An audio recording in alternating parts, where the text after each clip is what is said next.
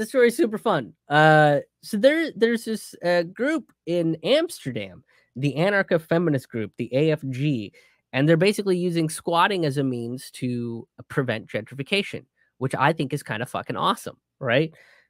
So squatting was legal in Amsterdam, right? As long as the building had been unoccupied for about a year, you could move your stuff in there and you just squat in there until somebody buys up the property and so on and so forth. And then I think they got to go through a process. Oh, excuse me. I think they got to go through some kind of process to legally evict squatters out of their homes, essentially. And I think in New York City, is it a city law or state law? I can't remember, but I do remember listening to this podcast where it's a little complicated to do, and it falls into a little bit of a gray area in the United States, as do most things. It's a little complicated to do, but if you have been squatting in a particular place for, I think, like up to 3 years or something like that, I might not have the numbers correctly. That place is legally yours, and they can't evict you. You obviously have to prove that you've been there for that amount of time, that you have done a restoration of some kind to bring the place up to code and all that kind of stuff. There was a group that did that, I think, back in the 80s and 90s in New York. They took over this warehouse, cleaned it up, made it like a place for homeless people. And it was like this big ass warehouse where a bunch of them lived and took care of it, fixed up the electricity, winterized it, you know, and nobody could kick them out because they'd been there for so long and they'd done all this work to like make this place habitable that the city neglected, that the landlords neglected. And so they were like, all right, that's yours. So that's kind of cool. In Amsterdam, it was legal. It was used as a protest tool in the 60s and 70s to prevent gentrification. So now the AFG, the anarcho-feminist group, is doing that same thing. And in 2010, they actually made it illegal. They made squatting illegal in Amsterdam, which kind of sucks. And the movement that they talked about in the 60s and 70s that did use squatting as a tool for activists to prevent gentrification, to prevent people from getting evicted and things of that sort. A lot of ups and downs. I mean, that goes without saying. That's kind of like movements have that kind of problem all the time. But now they're like, yeah, we're ready to kind of face police intervention because this is not legal at this point. But this is a way that we can prevent them from, tearing down our neighborhoods and making it less affordable.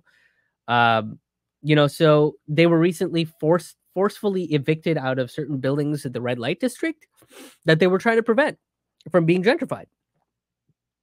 And the cops came in, plainclothes cops, dragged them out. And the claim that this group is saying is, well, they want to bring these gentrifiers in and make.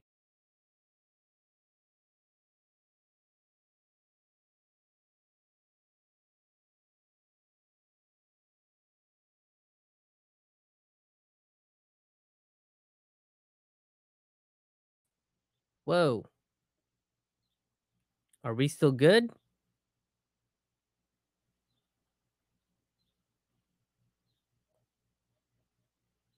I'm hoping you guys can see the stream.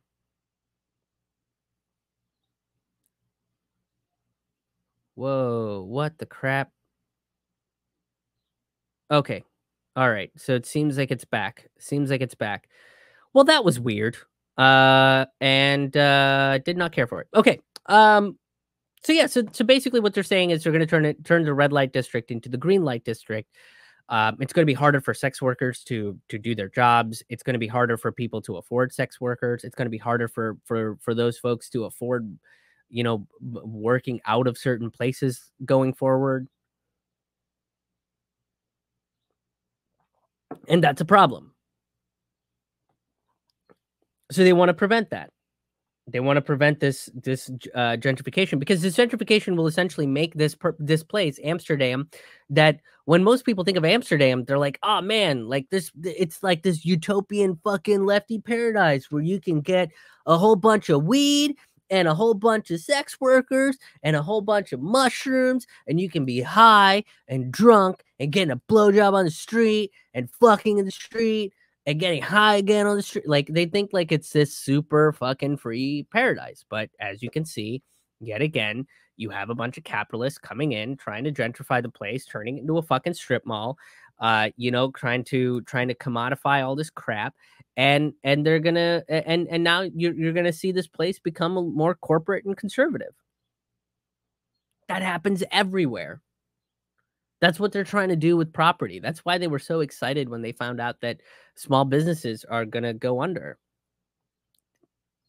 because those banks can foreclose on those businesses and sell that property at a much higher price than it's worth. We talked about this on Graham Elwood's show yesterday. And I'm fortunate in this neighborhood that I live in that the businesses around here are like, no, fuck off. Fuck all the way off. We're not doing that shit.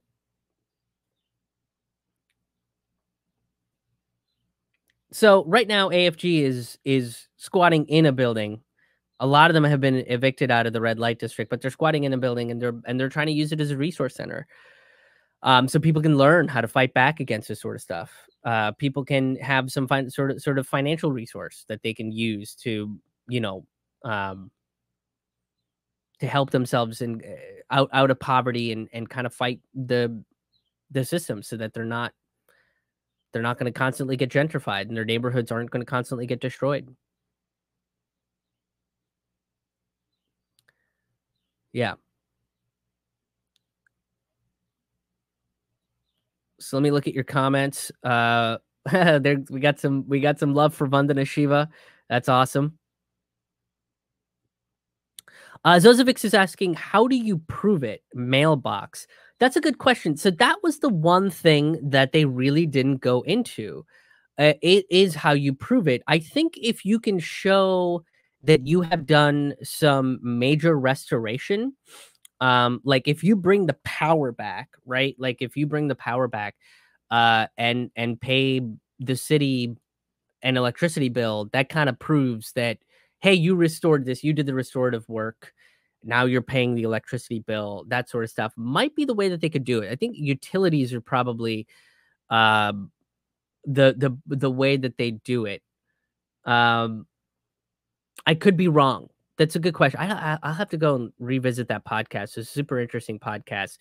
I mean, it was an NPR podcast, but I was like really surprised as to what they were covering, because they were covering some like real, like they were covering like anarchist shit, which I was just like, really? Like, this is all right. Let's see how you guys fucking spin this thing.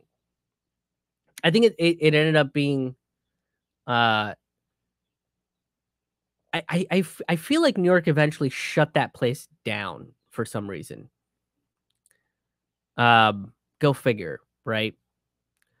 Fred says we need Dollar Trees on every block next to Starbucks. Good for the squatters. Well, Dollar Tree doesn't want to pay anybody, so they're not going to have any employees working there. So, oh well. If we lose Dollar Trees, a company that doesn't want to pay its employees properly, I'm not gonna be too sad. Thank you guys so much for tuning into this video. If you enjoyed this video, please make sure you hit the like button, and please make sure you share this content out. Sharing is very important. Sharing is how independent media gets the word out there about topics that corporate media doesn't even want to mention on their networks. So it's really up to you guys. Corporate media very much depends on the people. We are people-powered media. That's what we really are.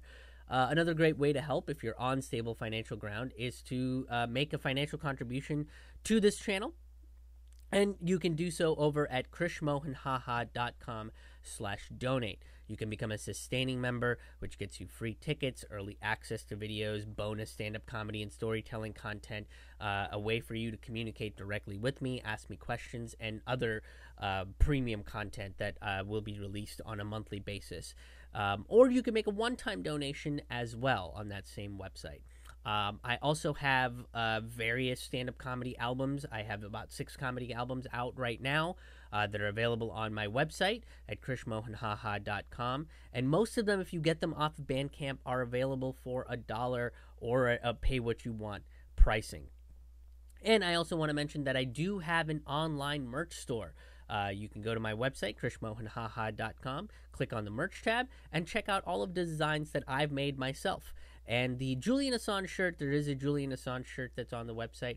All the profit from the Julian Assange designs will be going to pro-Assange activists such as Action for Assange, Kevin Gostola, Richard Medhurst, folks that are covering and talking about Assange. So I'm going to be making donations to them. It'll be 100% of the profits I make off of that shirt. Thank you again for tuning in. Thank you again to all the people that have made contributions to the show, that regularly check out my content, that have subscribed to my channels. I very, very much appreciate it, and you guys help keep this keep this train moving. So I very much appreciate that. Until the next video, we'll see you on the road. See you guys.